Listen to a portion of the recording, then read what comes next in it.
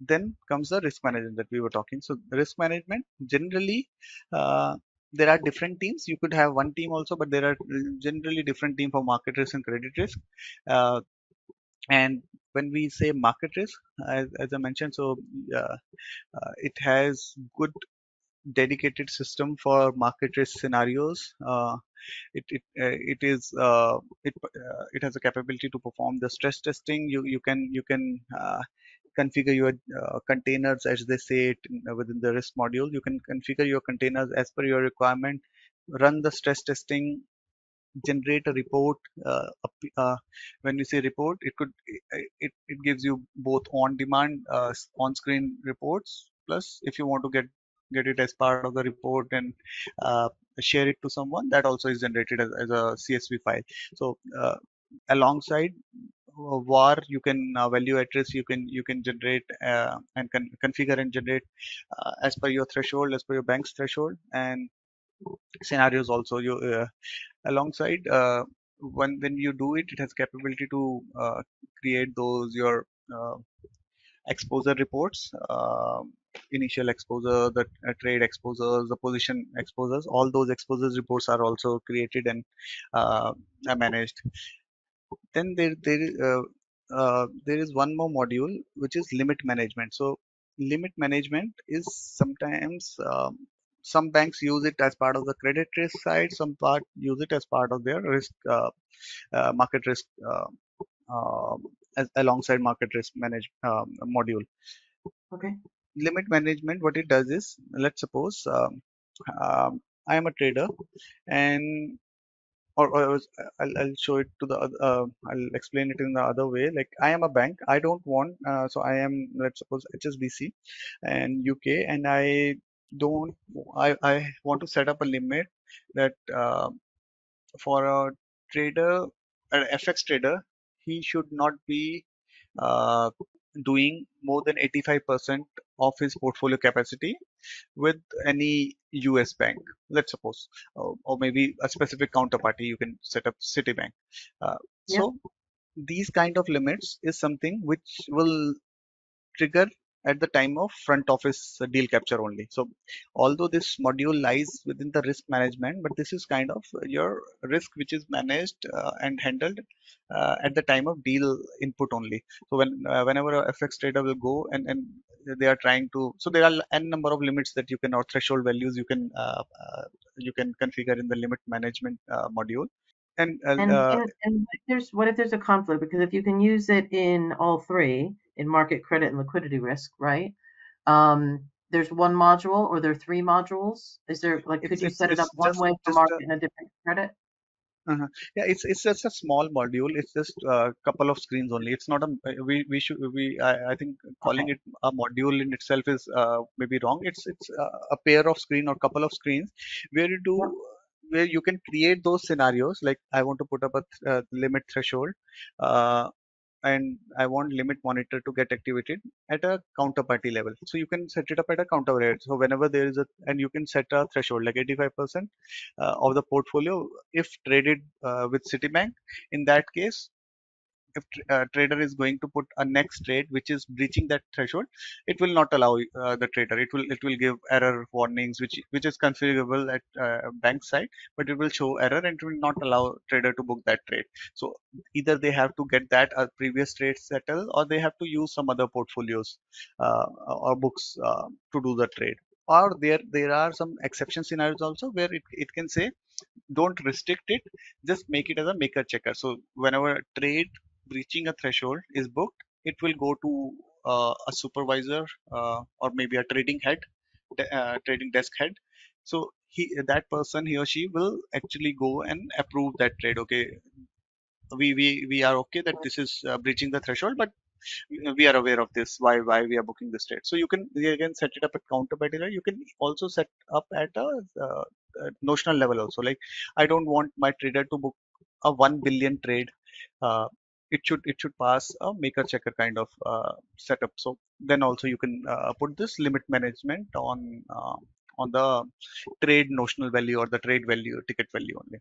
Good. Good. So this is a kind of an additional control that it gives. And before the trade actually hits the Murex database, it is controlled, or I would say it gets activated before that only. So once this this check is passed, then only entry in the database for that trade number gets created in Murex.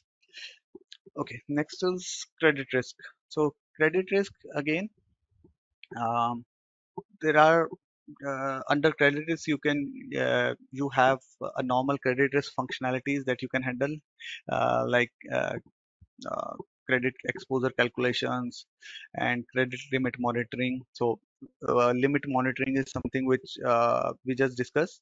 So whenever there are breaches, it generates a report uh, of all those breaches, and uh, there's a provision that it can at the end of the day you can set it up as like at every EOD whatever limits that have been breached, I want as a desk head, I want those trades to be reported to and higher up, so that they can see and they can report it to the regulators in case there is a need for doing that. So that functionality is also there. Then within this credit risk also you have a counterparty credit risk management screens also, where you can set up the risk controls at the counterparty credit default from to cover the counterparty credit uh, default perspective. Alongside it, it also helps in performing your XVA functionalities, your calculation of your CVAs, your credit value adjustments, debit value adjustments, funding, FVAs, all XVAs, I would say all variables of XVAs are managed through credit risk module. So depending on, and also there is a, I would say, capability where you can Mm. tweak these XVA calculations. When I say tweak, let's suppose bank only needs your credit value adjustments and the debit value adjustments to be reported or to be calculated as part of Murex module, and then the other funding value, FVAs and all others are calculated by their own in-house system. So Yep. you can customize only bits and pieces of the XVA calculations also. So you can bring in data from, so when you're doing your calculations, you can bring in data from other sources. It doesn't just have to be Murex data. Yes, it you can bring it, you can send it across also. So let's suppose CVA is something you have already calculated in Murex, and you want now this data alongside the whole trade data get should be fed into your own in-house risk system. So you can Uh, send it across to that system, get your numbers, risk numbers calculated from there, and you can bring that numbers back to your Backend. And then use, Murex and then, database. right, and then use that in the first one, which is the limit management. So you could take the CVA, send it out someplace, Yes. get 2 data points back, and use that in the limit management. Yes, yes, and then also your risk reports that you are generating, the exposure, future exposure reports also. So Cool, I think in case you are using Murex risk module as a base module or a central repository for risk reporting, then cool. liquidity risk mm, is something again that we already spoke as part of the market risk. So liquidity risk, market risk is part of your market risk module only.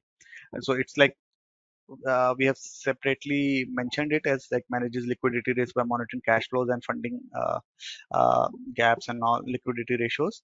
But Yeah. in general, it can be covered as part of your market risk, credit risk, and then you can have your liquidity risk reports generated in combination from these two modules also. So Got it. something Okay. where like some of the parameters will be fed from market risk module and others from the credit risk, and then you create a logic where you combine, you create a consolidated report out of that, and you send it across to the liquidity team for their validations. Okay. So it at every step it has a capability to generate reports wherever required, even the front office trades also. Uh, Back office. So back office is again a pretty big module in Murex. Uh, Not that common. Like you would rarely see client who is using Murex back office only, and they are not using front office and risk management. If a bank or an organization is using back office, generally trend is they have bought the full package, front to back to risk. Uh, you would Yeah, we're see, we're gonna we're gonna do the whole thing. So we're yeah, okay, again, that's my job, right? To implement the whole thing. yeah, okay, okay. They have part of it No, no, now, but they have it in a mhm, small sorry, they have part of it now and they want to mhm. extend it to the full to everything. So Okay, okay. All asset classes, all desk across you got it geographies. across the whole firm. Okay. Yep. Uh, my point was mainly the back office module of Murex is not that strong that some client would go ahead and buy only that module. That's what I was trying to explain. Oh, I see. Yeah, yeah. Where you said the front Then office, some people buy just the front office on its own, yes, yes.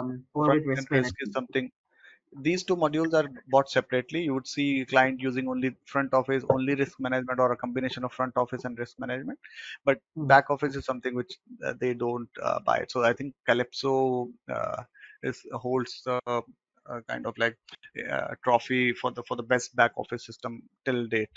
Yeah, yeah, it is. It is, and I'm sure there's Calypso integration here. But the intention of my role is to create a front to back solution. Okay, And so they've gone. The firm's already decided Murex is the the app of choice, if you strategic. will. Yeah. Mm-hmm. Um, so now, because they have it in some places, so I need to just extend it out and deepen it.